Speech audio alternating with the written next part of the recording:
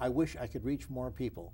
Well, through the webpage, we are reaching people all over the world, and you need to reach particularly young people and encourage them that their point of view of being skeptical about things that have been pushed down their throat for generations, maybe they should be that skeptical, and they should learn to think for themselves rather than just following the pack.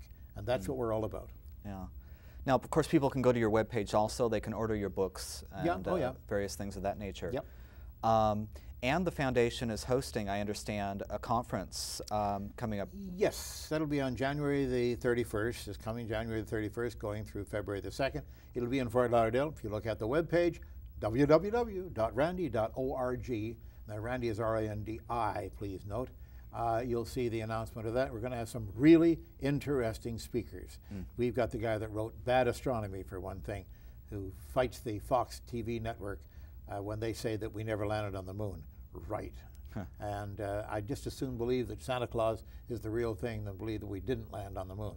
But Phil Plait is a great author and an astronomer, a professional astronomer. He's going to be one of our speakers, but we've got a whole raft of them there, including Michael Shermer from California, various other people. But look at the webpage and you'll see that.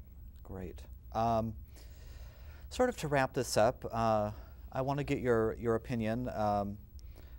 How would you like to be remembered? You know, when it comes to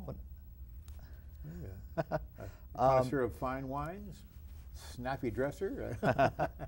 Okay, Tony, that's a good question. I'd like to be remembered as a guy who made a lot of noise about things that he believed people needed to know, and that was to a certain extent successful. The young folks that I just met right here in this area are proof of that. If I only meet a couple of them because I show up in person, that means there are many hundreds of me, maybe thousands out there that I've reached in a similar way that can't get a chance to come to me and shake my hand and thank me for it.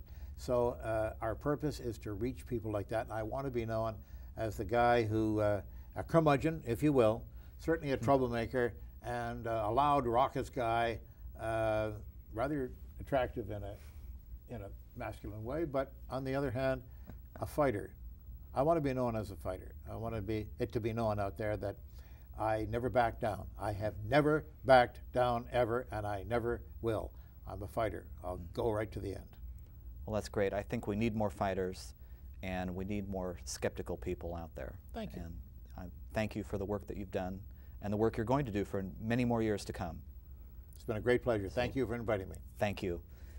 And thank you for joining us on Spotlight on James Randi.